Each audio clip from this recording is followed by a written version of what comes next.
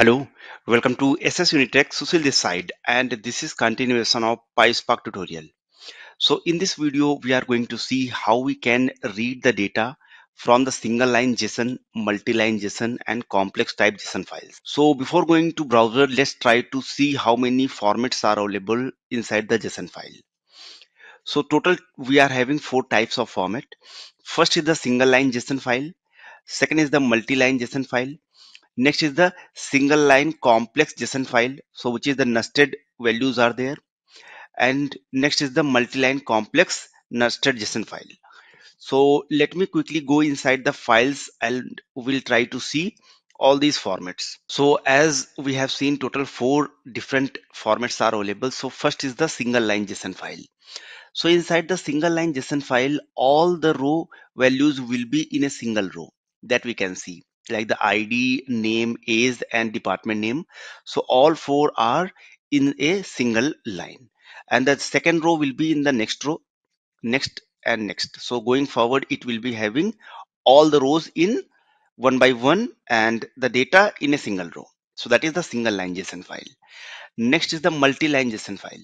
So in case of the multi-line JSON file, the data will be same, but here all the data will be in different rows. So as we can see, this is one row and the data which is in different rows. So ID will come in one row, then name in second, age and department. So all four will be in different rows. So this is multi-line JSON file. Next is the nested single line JSON file. So in case of nested single line JSON file, the data will be in a single row, but it will be having the nested values.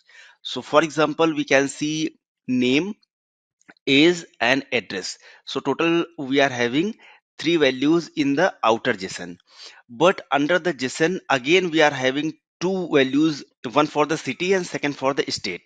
So this is a single line JSON with the complex data.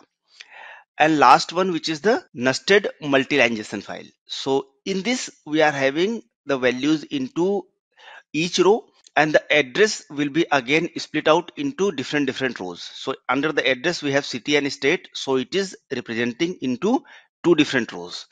So that we can see we are having total four different formats. So let's try to read the data from all these four formats. Let me quickly go inside the browser. I have already placed all these four formats file here. So go to on the Azure Databricks, and under this notebook we can see the cluster is up and running.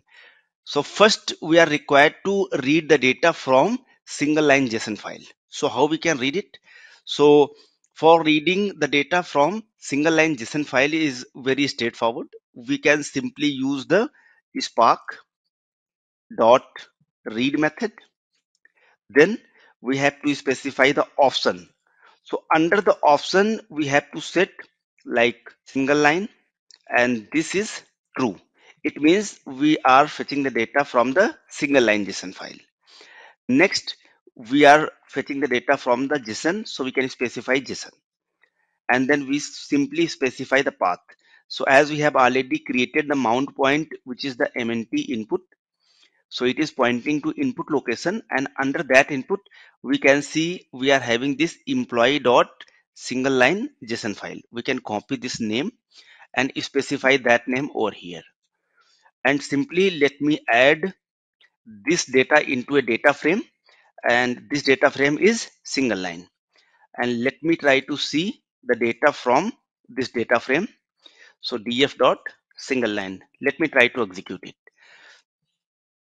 So here we can see we are able to see the data directly. So there is not a big challenge. Simply we can fetch out all the data and we can read it.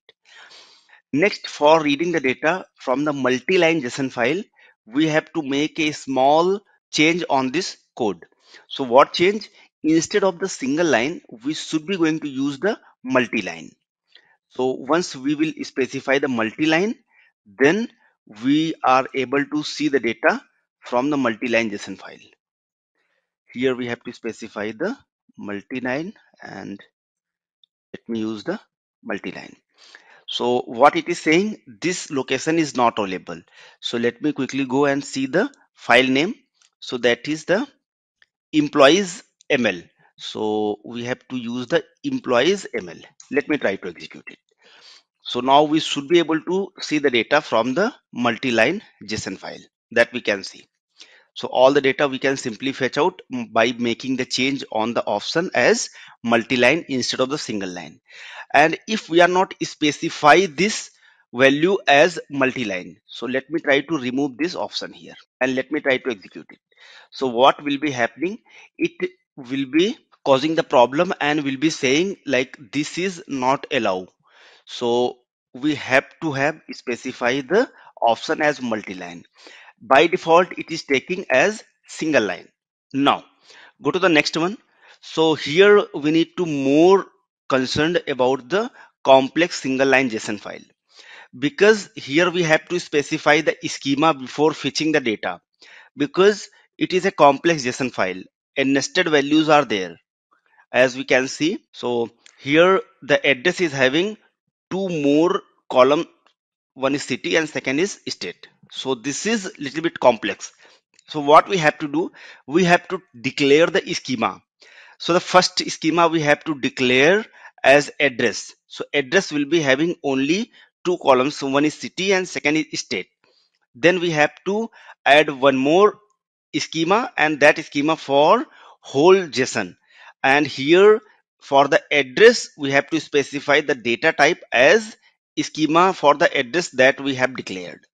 So let me try to do that so it will be very easy to understand. So first remember, for declaring the schema, we have to use the from PySpark dot SQL dot types.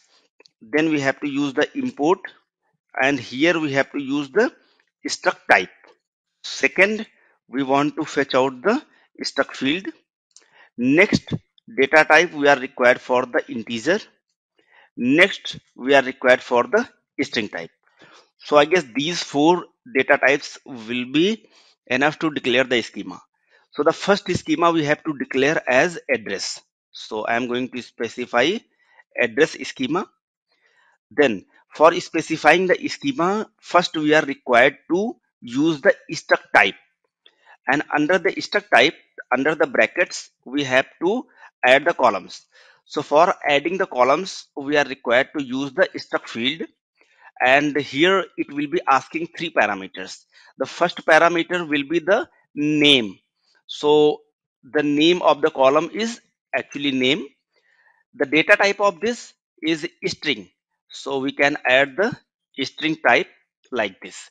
And the last parameter is asking whether this value will be nullable or not, so I'm going to specify this as false.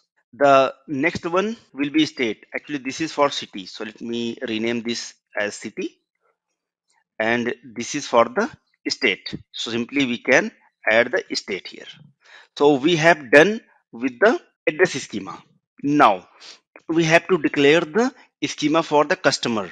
So for declaring the schema for the customer, let me add the customer schema like this. Here we have to use the struct type, and inside the struct type, let me add the struct field. So those struct field will be having all those required columns. The first column is name, we can see. Second is the age, and then address. So name, and the data type of this will be string type, and last column we can mark this as false. Now let me add another column. So the second column is age, so we can add the age, and instead of string, that will be integer type column. Now the last one is address, so we have to add the address column here, but we need to make sure like this address, the data type of this will be your schema. So the schema that we have created, the address schema. So this is the only thing that you have to remember. So if you are having any complex JSON, so first you can declare the schema of the inner JSON, and for the outer JSON we can specify the data type of that particular complex column as that schema. So that's it. Now let me try to read out the data. So let me put this data inside the nested single line JSON. For reading it, we are required to use the Spark dot read method dot. Here we are required to specify the option. So inside the option, we are fetching the data from the single line JSON. So we can mark this as true. Next, we are also need to specify the schema. So the schema is cust schema. So this is you have to remember. We have to add the schema as well as we have to specify the option. Now here we simply specify the JSON and we can read the data from that JSON file. So this is from the input location and the file name we can get it from here. So that is the customer nested single line JSON. Let me copy it and specify that name here. And let me try to use the display command to see the data from this data frame. Let me try to execute it. Okay, so here we are getting the null for the age and address because we have not specified the address and age columns as it is as we have inside the file. So the age we should be having the age in small letter and for the address D is missing. So that's why we can see the null there. Let me try to re-execute it. So now it should be reflecting all the data. So here as we could see the name is Susil, age is 30 and address we can see the city and state under that particular address. So we are successfully able to see the data for the complex JSON. Let me quickly see for the last option, which is the multi-line complex JSON file. So here again, we are going to use the same query, but we are required to add the option here. So in this option, we can specify the multi-line value as true. And let me change this single line to multi-line and this data frame as well. That's it. Let me try to execute it. So everything will remain same and we should be able to see the data. So as you could see, we are fetching this from the multi-line complex JSON file. So let me recap what we have understood over here. So the first thing, we are fetching the data from the single line JSON file. So there is no need to do anything. Either you can specify the schema or you can skip for specifying the schema. If you will specify the schema, then the data type will be according to your schema. Otherwise, it will be as string. Next, for the multi-line JSON file, simply instead of single line, we can mark that as multi-line that we can see here. But while we are fetching the data from the complex JSON, first we have to declare the schema of the inner JSON value. So that is for the address we have specified. Then we have to specify the outer JSON schema. And here for the address column, we have to specify whatever the schema that we have declared. And rest will remain same. For reading the data, we have to specify the schema and we'll be using that schema. And here if we can go and we'll try to see the column data type, then we should be seeing the data type which we have declared. For the name is string, for the age is integer, and city and state is string. So whatever we have specified, we can see it will be working accordingly. And the for last option, again it will remain same, but here under the option we have to specify and marking this JSON as multi-line. So this is what we have to do. If you are having the multiple columns, those are having the complex JSON value, on that scenario, that here as we have added only for the address schema, you can add the schema for that column as well. And for creating the final schema JSON, we have to add that column schema as we are specifying there. So this is the way by which we can simply read the JSON files. So I hope guys you have understand how we can read the data from all these JSON formats. Thank you so much for watching this video. If you like this video, please subscribe our channel to get many more videos. See you in the next video.